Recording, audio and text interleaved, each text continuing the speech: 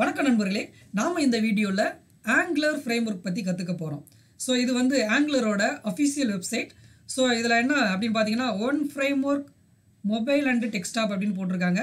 So இந்த ஒரு single framework அப்படிங்கிறது இப்போ நமக்கு கரண்ட்டாக மொபைல் அப்ளிகேஷனுக்கும் டெஸ்க்டாப் அப்ளிகேஷனுக்கும் ரொம்ப யூஸ்ஃபுல்லாக இருக்குது. ஸோ இதில் வந்து நம்ம என்ன அப்படிங்கிறது சில ஃபீச்சர்ஸ் நம்ம பார்த்துட்டு ஆங்குலர் அப்படிங்கிற டுட்டோரியலுக்குள்ள போகலாம்.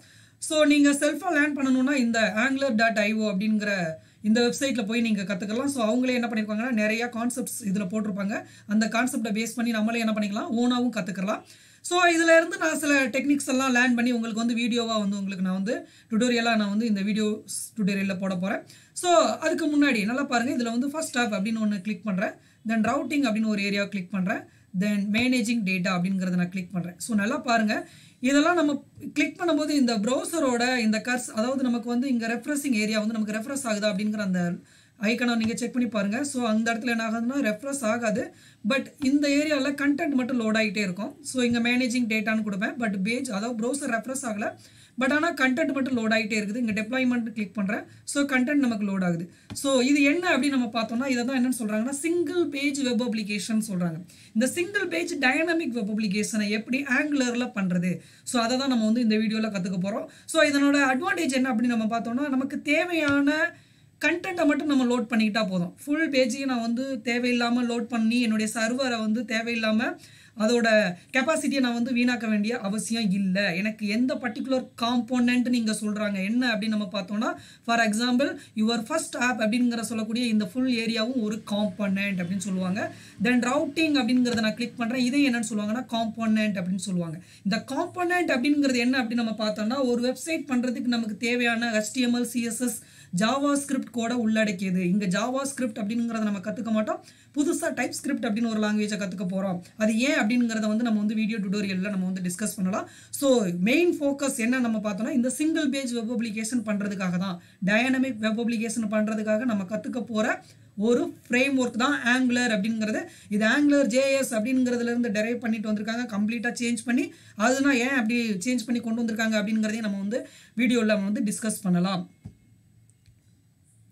ஓகே, ஸோ இப்போ நமக்கு வந்து கரண்ட்டாக இருக்கக்கூடிய Angular 8 அப்படிங்கிறத நம்ம படிக்க போகிறோம். அதை தான் இன்ஸ்டால் பண்ண போகிறோம் லேட்டஸ்ட்டாக. இந்த Angular 8 இன்ஸ்டால் பண்ணிவிட்டு நம்ம ஸ்டார்டிங்கில் இருக்கக்கூடிய அதாவது Angular 2லேருந்து வரக்கூடிய பேசிக்ஸ் காம்போனன்ட்ஸ், அதாவது பேசிக்ஸ் அதாவது எல்லா டாபிக்ஸையும் நம்ம என்ன பண்ண போகிறோம்னா டிஸ்கஸ் பண்ண போகிறோம். ஸோ அதில் வந்து நம்ம Angular 8ல் என்னெல்லாம் இருக்குது அப்படிங்கிறத வந்து நம்ம வந்து பின்னாடி வந்து டிஸ்கஸ் பண்ண போகிறோம்.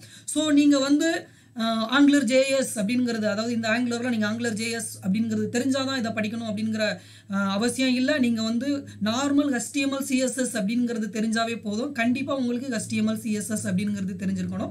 ஸோ அது தெரிஞ்சிருந்தால் இன்னும் கொஞ்சம் யூஸ்ஃபுல்லாக இருக்கும். ஸோ அதுக்கு நம்மளுடைய வீடியோ டுட்டோரியல்லே என்ன வந்து வெப் டிசைனிங் அப்படிங்கிற வீடியோ போட்டிருக்கேன். ஸோ அதில் ஜாவா ஸ்கிரிப்ட் வீடியோ போட்டிருக்கேன், வேணால் நீங்கள் பார்த்துக்கோங்க. வெப் டிசைனிங் வீடியோவில் HTML CSS பற்றி டிஸ்கஸ் பண்ணியிருப்போம். அதில் சிம்பிள் வெப்சைட் பண்ணுறது எப்படிங்கிறத நம்ம வந்து டிஸ்கஸ் பண்ணியிருப்போம். ஸோ நம்ம வந்து இந்த வீடியோ டுட்டோரியலில் வந்து நம்ம போகலாம். ஸோ ஃபர்ஸ்ட் இந்த ஆங்குலர் அப்படிங்கிறது நம்ம பார்த்தோம் அப்படின்னா type script based open source web application frame work. நல்லா பார்த்துக்கோங்க, இதுக்கு முன்னாடி ஜாவா ஸ்கிரிப்ட் அப்படின்னு ஒன்று படிச்சிருப்போம். ஸோ அந்த ஜாவா ஸ்கிரிப்ட் அப்படிங்கிற கோடை நம்ம இங்கே யூஸ் பண்ண போகிறதில்ல, டைப் ஸ்கிரிப்ட் அப்படிங்கிற ஒரு கோடு யூஸ் பண்ண போகிறோம். ஏன் அந்த ஜாவா ஸ்கிரிப்ட் அப்படிங்கிறது யூஸ் பண்ணலை?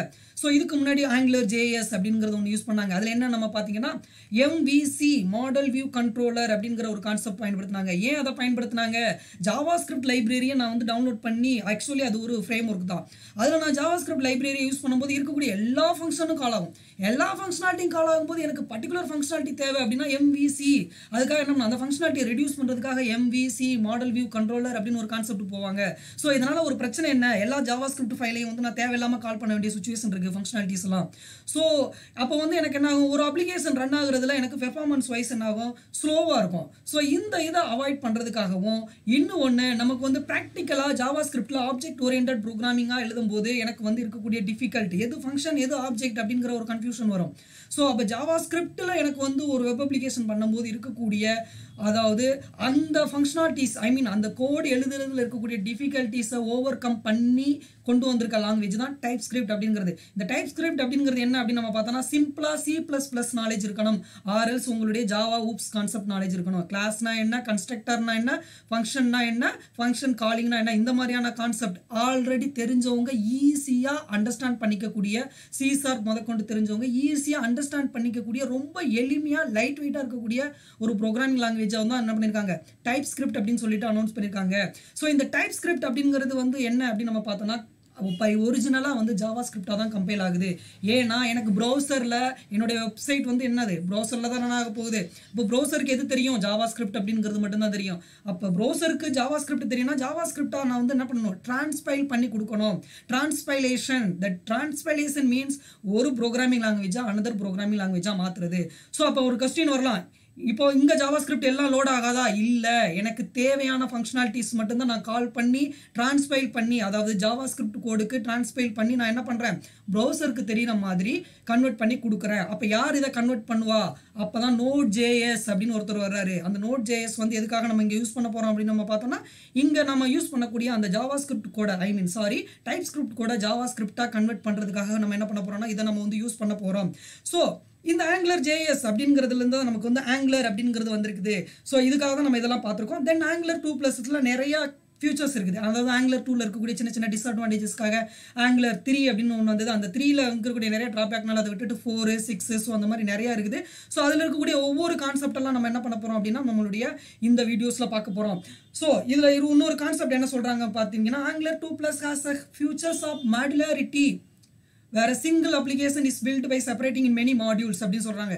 ஸோ மாடுலாரிட்டி அப்படிங்கிறது நீங்கள் ஒன்றும் இல்லை, ரொம்ப ரொம்ப சிம்பிள் கான்செப்ட். ஏன்னா இதுக்கு முன்னாடி நம்ம வந்து அந்த அப்ளிகேஷனை ரன் பண்ணும்போது ரவுட்டிங், டெப்ளாய்மெண்ட் தனித்தனியாக நம்ம வந்து கிளிக் பண்ணி பார்த்தோம். ஸோ ஒவ்வொன்றும் என்ன சொல்லுவாங்கன்னா தனித்தனி மாடுலாரிட்டி மீன்ஸ் நிறைய காம்போனன்ட்ஸ் அப்படின்னா என்ன, எனக்கு ஏதாவது ஒரு பர்டிகுலரில் ஃபூட்டரில் ப்ராப்ளம், ஹெட்டரில் பிரச்சனை, எனக்கு பர்டிகுலர் ரவுட்டிங் சொல்லக்கூடியதெல்லாம் பிரச்சனை இருக்குது, ஃபர்ஸ்ட் அப்ளிகேஷன் சொல்கிறதுல மட்டும் தான் பிரச்சனை இருக்குன்னா I can rectify this easily. அந்த பிரச்சனையை என்னால் என்ன பண்ண முடியும், ஈஸியாக சால்வ் பண்ண முடியும்.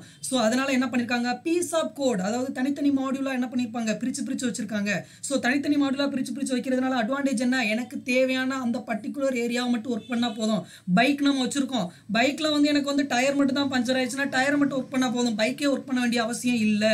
எனக்கு எங்கே ப்ராப்ளமோ அதை மட்டும் என்ன பண்ணிக்கலாம், சரி பண்ணிக்கலாம். அங்கே மட்டும் டெக்கரேட் பண்ணிக்கலாம், அங்கே மட்டும் சேஞ்சஸ் பண்ணிக்கலாம். ஸோ அதுக்காக தான் இங்கே என்ன பண்ணுறாங்க, மாடுலாரிட்டி அப்படிங்கிறது ஃபாலோ பண்ணுறாங்க. மாடுலாரிட்டிங்கிறது டிஃப்ரெண்ட் காம்போனன்ட்ஸ். ஸோ பின்னாடி வந்து நம்ம பார்க்க போகிறோம். ஸோ நெக்ஸ்ட் நம்ம பார்த்தோம்னா திஸ் ஆங்குலர் அப்படிங்கிறது எதுக்காக, அதோட சவுண்ட்ஸ் என்ன அப்படின்னு நம்ம பார்த்தோம்னா அதே ஆங்கிள் ப்ராக்கெட்ஸ், நம்ம HTML கோடில் யூஸ் பண்ணக்கூடிய சேம் ஆங்கிள் ப்ராக்கெட்டில் வரக்கூடிய அந்த சவுண்ட் இருக்குல்லவா. ஸோ அதை பேஸ் பண்ணி தான் இங்கே வந்து ஆங்குலர் அப்படிங்கிறத வந்து நம்ம வந்து கொண்டு வந்திருக்காங்க. அந்த அப்படிங்கிற சவுண்டை பேஸ் பண்ணி தான் இவங்க ஆங்குலர் அப்படிங்கிற வார்த்தையை வந்து என்ன பண்ணுறாங்க, நமக்காக இன்ட்ரடியூஸ் பண்ணியிருக்காங்க. தென் இந்த ஆங்குலர் ஜேஎஸ் அப்படிங்கிறதே நான் அந்த ஆங்கிள் ப்ராக்கெட்டை பேஸ் பண்ணி தான் நமக்கு வந்து கொண்டு வந்தது. தென் நெக்ஸ்ட் நம்ம பார்த்தோம்னா ஆங்குலர் அப்படிங்கிறது வந்து பார்த்தீங்கன்னா ஆங்குலர் ஜேஎஸோட கம்ப்ளீட் ரீரைட், அதாவது அங்கே இருக்கக்கூடிய கான்செப்ட் அப்படியே நமக்கு இங்கே வரும். ஆனால் என்ன ஆகும், ஜாவா ஸ்கிரிப்டை நேரடியாக யூஸ் பண்ண மாட்டோம், டைப் ஸ்கிரிப்ட் அப்படிங்கிறத யூஸ் பண்ணுவோம். அதே அங்கே இங்கே ஒருவேளை உங்களுக்கு ஐடியா இருக்கலாம், ரவுட்டிங், ஃபில்டர்ஸ் இந்த மாதிரி நிறையா கான்செப்ட்ஸ் இருக்கும். ஸோ அந்த கான்செப்ட் எல்லாம் அப்படியே இங்கே அப்ளை ஆகும், டைரெக்டாக கூட ரீரைட் பண்ணிட்டாங்க. உங்களுக்கு இதை பற்றி தெரியலனாலும் ஒன்றும் பிரச்சனை இல்லை, ஏன்னா அதை பற்றி நம்ம வந்து புதுசாக கற்றுக்க போகிறோம். Then Angular does not have a concept of scope controller. என்ன அப்படி நம்ம பார்த்தோம்னா அங்க வந்து மாடல் வியூ கண்ட்ரோலர் அப்படின்னு பேஸ் பண்ணிருப்போம், படிச்சிருப்போம். அதுல ஸ்கோப்னா என்ன, கண்ட்ரோலர்னா என்ன, தனித்தனி பார்ட்டா நம்ம டிஸ்கஸ் பண்ணிருப்போம். இங்க கண்ட்ரோலர் அப்படிங்கிறது கிடையாது. ஸோ இங்க வந்து மாடல் வியூ டெம்ப்ளேட் அப்படிங்கிற மாதிரி பின்னாடி நம்ம வந்து வியூ டெம்ப்ளேட் அப்படின்னு பார்ப்போம், MVVTன்னு சொல்லுவோம். ஸோ அது என்ன அப்படிங்கிறது பின்னாடி பார்ப்போம். கண்ட்ரோலர் அப்படிங்கிறது ஒன்று இங்கே கிடையாது, அதை ஈஸியாக கலட்டி வச்சிட்டாங்க, இங்கே அது தேவையில்லை. தென் நெக்ஸ்ட் வந்து பார்த்தீங்கன்னா அங்கே இருக்கிற மாதிரியே ப்ராப்பர்ட்டி பைண்டிங், ஈவென்ட் பைண்டிங் அந்த மாதிரியான கான்செப்ட் தான். Same bracket, square bracket, open close bracket தான் இங்கே யூஸ் பண்ணுறாங்க. தென் இன்னொரு அட்வான்டேஜ் நம்ம பார்த்தோம்னா என்னன்னா மொபைல் டெவலப்மெண்ட் அப்படிங்கிறது வந்து ஒரு அப்ளிகேஷன் ரெடி பண்ணிட்டு என்னோட மொபைல் அப்ளிகேஷன் போகிறது ரொம்ப ரொம்ப கஷ்டமான ஒரு விஷயம். But Angular gives perfect mobile applications. இப்போ நேட்டிவ் ஸ்கிரிப்ட்லாம் யூஸ் பண்ணி அதில் Angular அப்படிங்கிறத யூஸ் பண்ணி அழகாக பக்காவாக ஆண்ட்ராய்டு அப்ளிகேஷன் மாதிரியே மொபைல் அப்ளிகேஷன் வந்து டெவலப் பண்ணிட்டு இருக்காங்க. ஸோ இதெல்லாம் வந்து நம்ம என்ன அப்படின்னு நம்ம பார்த்தோம்னா Angularல இருக்கக்கூடிய சில அட்வான்டேஜஸ், அதை தாண்டி நிறைய இருக்குது. இதில் இருக்கக்கூடிய ஃபீச்சர்ஸ் என்ன அப்படின்னு நம்ம பார்த்தோம்னா ECMAScript வித், அப்படி இல்லைன்னா நீங்கள் யூ கேன் ஃபாலோ ECMAScript, அப்படி இல்லைன்னா அதாவது நம்மளுடைய ஜாவா ஸ்கிரிப்டோட ஒரிஜினல் யார் அவங்கன்னா அந்த ECMAScript அப்படிங்கிறவங்க தான். ஸோ அதை நீங்கள் ரைட் பண்ணியும் கோடு எழுதலாம். அப்படி இல்லைன்னா you can use type script, அதாவது ஜாவாவில் இருக்கிற மாதிரியே கிளாஸ் அதே ஸ்ட்ரக்சரில் நம்ம இங்கே வந்து ப்ரோக்ராம் எழுதுவோம். பட் இங்கே வந்து நம்ம என்ன பண்ண மாட்டோம், டேட்டா டைப் அப்படிங்கிறத நம்ம சொல்ல மாட்டோம். ஸோ அவ்வளோதான் டிஃபரன்ஸ், வேறு எதுவுமே கிடையாது. தென் நெக்ஸ்ட் வந்து என்ன அப்படின்னு நம்ம பார்த்தோம்னா இதோட ஸ்பீட் என்ன அப்படின்னு நம்ம பார்த்தோம்னா எனக்கு தேவையான மாடுலாரிட்டி, ஐ மீன் அந்த பர்டிகுலர் காம்பனண்ட்டை கால் பண்ணால் போதும், அதுக்கு தேவையான டேட்டா மட்டும் நான் எடுத்துக்கிட்டால் போதும், அதுக்கு தேவையான ஜாவா ஸ்கிரிப்ட் ஃபைலுக்கு பதிலாக இங்கே டைப் ஸ்கிரிப்ட் ஃபைலை மட்டும், ஐ மீன் அந்த ஃபங்க்ஷனாலிட்டியை மட்டும் கால் பண்ணால் போதும். ஸோ அதனால எனக்கு என்ன ஆகும் அப்படின்னு நம்ம பார்த்தீங்கன்னா high performance with more speed. தென் மாடுலருங்கிறது நம்ம என்ன சொன்ன மாதிரி ஏற்கனவே டிஸ்கஸ் பண்ண மாதிரி டிஃப்ரெண்ட் காம்போனன்ட்ஸ் சொல்றது ஹெட்டர், ஃபூட்டர், சைட் பார் எல்லாமே தனித்தனி காம்போனன்ட்ஸ். ஸோ அதெல்லாம் என்ன பண்ணுவாங்க, தனித்தனி பார்ட்டில் யூஸ் பண்ணுவாங்க. ஸோ அதுதான் இங்கேருந்து மாடுலர் அப்படின்னு சொல்கிறாங்க. That means modularity. Then it supports many devices. You can use this for desktop and mobile applications. So உங்களுடைய laptop, so what ever it is. So ஒரே அப்ளிகேஷனை நம்ம என்ன பண்ணிக்கலாம், வெவ்வேறு devices. That means the responsive web designing is very very easy in this angular framework. So அடுத்து நம்ம என்ன பண்ண போகிறோம் அப்படின்னு நம்ம பார்த்தோம்னா இந்த ஆங்குலர் ஃப்ரேம்ஒர்க்குக்கு தேவையான இன்ஸ்டாலேஷன் சாஃப்ட்வேர்ஸ் என்னென்ன, ஸோ அதை எப்படி இன்ஸ்டால் பண்ணுறது, அதை எப்படி நம்ம ரன் பண்ணுறது அப்படிங்கிறத பற்றி டிஸ்கஸ் பண்ண போகிறோம். நன்றி நண்பர்களே.